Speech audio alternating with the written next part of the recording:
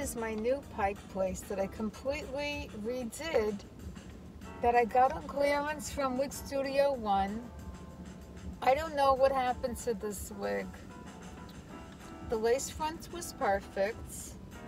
There's adequate hair for sure. The crisscross part was still in, but the ends were like a little on the frizzy side. I don't understand. It was crazy. So what I did was, I redid the entire wig from the ground up. Yes, I did. It wasn't flowing. You see, like now it's flowing. Now there's no frizz. Okay, it took me like 3 hours and 2 different days because I couldn't do it all at once. So I realized something. Sometimes you have to do this in stages so you don't get burnt out. I have to change lanes here. This was labor intensive. Number one, I had to steam the whole thing. The whole thing.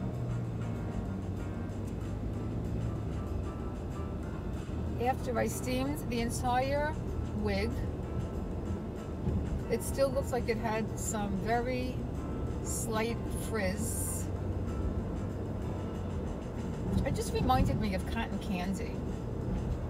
And I'm not going to wear cotton candy on my head. So I then had to flat iron the entire wig as well. Especially the ends. So like I kind of noticed this wig in general seems more like on the frizzy side. Like it's not like my Dalgona.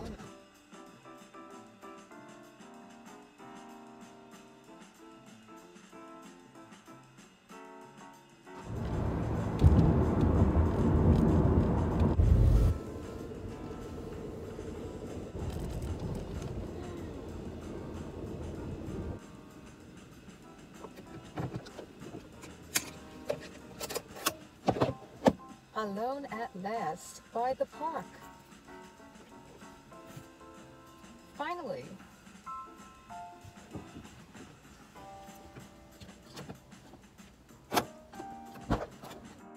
Well, get a load of this Butterbeer Blonde in Pike Place Heat Friendly.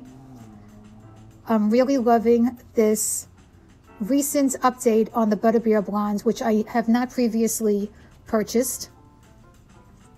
Fabulous. Compared to the style Shakerato, one of my favorite styles. And this is in the color Cream Soda Blonde, which is unrooted.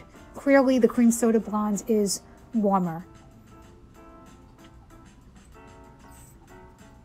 I hope you check out part 2 of this video, where I explore how to deal with these heat-friendly fibers and completely revitalize them to their flowing, unclumpy state of affairs, if you will. The Pike Place tended to become very clumpy from the get-go, so I had to work some magic on those fibers. So stop by for part 2 and let me show you how you too can be a wig magician. See you there.